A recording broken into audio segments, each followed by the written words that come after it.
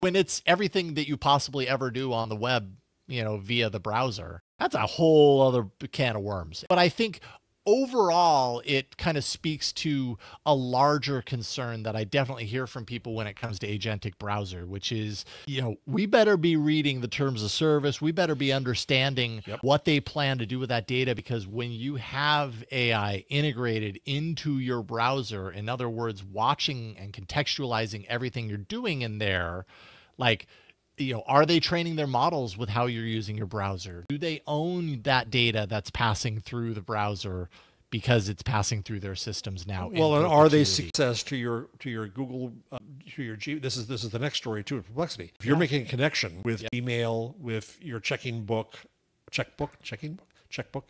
with what is a checkbook? No, actually, I know what it is.